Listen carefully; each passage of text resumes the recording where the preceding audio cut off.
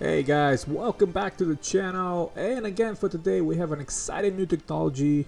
We have the Xiaomi wide dome camera, the 1080p one version, currently on sale on Amazon for about $40, which is an incredible deal in my mind. Unfortunately, I paid a little bit more for these. I grabbed two of them a couple weeks back. They were around $50 each, but now they're $40, so it's even better deal than before. There's two versions, white and black, and I grabbed both the white and the black version. My plans for these are to put them in different locations inside the house and monitor the activity when I'm not around. Probably one of them will point out the window, so whenever the packages are delivered or somebody's ringing the door and I'm not around, I will be able to see it, record it, or even talk to somebody. Hopefully if they're not inside the house. But there's two-way communication with microphone and a loudspeaker.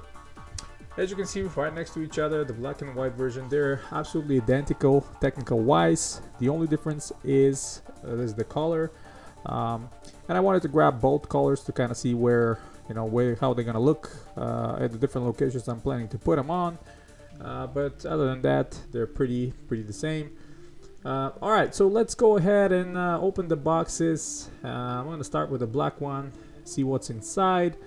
A lot of useful information outside of the box already. States what's inside, what is in the box.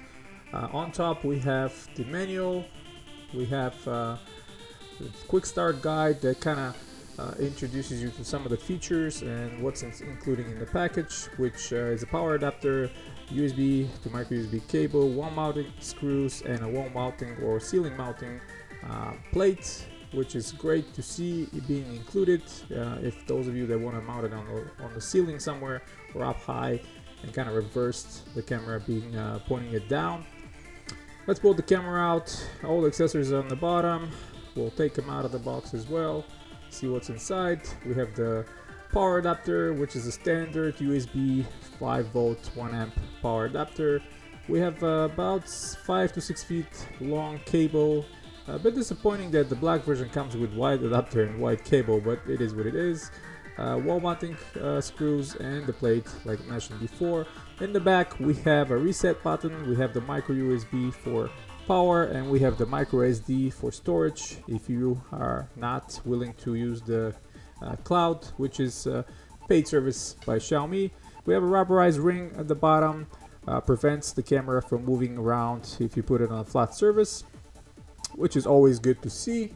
And the setup, it's absolutely easy. Go ahead and download the YE or E Home app from the Google Store or Apple Play Store. Going through the setup, it's very easy. You need to be to go ahead and kind of the app is guiding you how to create an account and what are some of the options. Creating an account is very easy. Sign up with your email, create a password, all nice and easy. Then you can go ahead. Welcome to Yi Home Camera.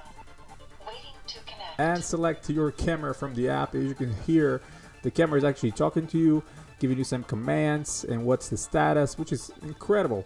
And the camera reads the QR code, then connects to your wireless network, and from there it's all smooth sailing. The only negative here I could say is the camera supports only 2.4 megahertz frequencies, wireless A, B, G, and N.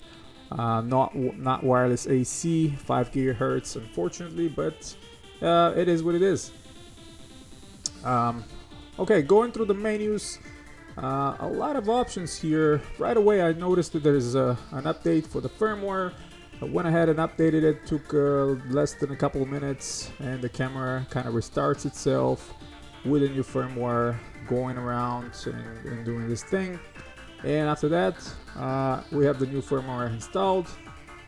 There's a lot of different options in the camera, as you can see in the menu. We have the motion detection, which is great. I set it up to medium because any any dust particles will be detected by the camera, and this will trigger the alerts if you set them up on your phone, or it's going to start recording a video or taking pictures. So I really didn't need that. Once you click on the camera window, you can actually control it from your phone, kind of like a remote control. So manually you can pan around, go up and down, look and kind of observe. But the camera itself has a motion detection, which is great, like I said, and will follow an object, which is great if you're away and you want the camera to kind of look around a big room to follow all the potential movers there. You can set up a cloud, of course, for $19.99 a month or $66 a year. There's 1 month free trial. I don't think I'll be using that for the moment. I'm gonna pop a micro SD card inside for storage and use that.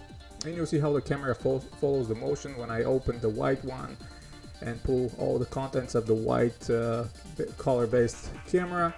Everything is the same as mentioned before. The only difference is the color. Nicely, neatly tight accessories, so you can see how the camera follows the motion of my hands. When I wave it in front of it, we'll track it, and it's actually pretty responsive. I tested it earlier with people moving around the room, and the camera will follow them. So yeah, I think it's a great buy, especially for the price now at $40. Go ahead and grab one of those. I think you're not gonna be disappointed. And that's pretty much it for now, guys. Waiting to connect. You have a wonderful day. Till next time. Bye.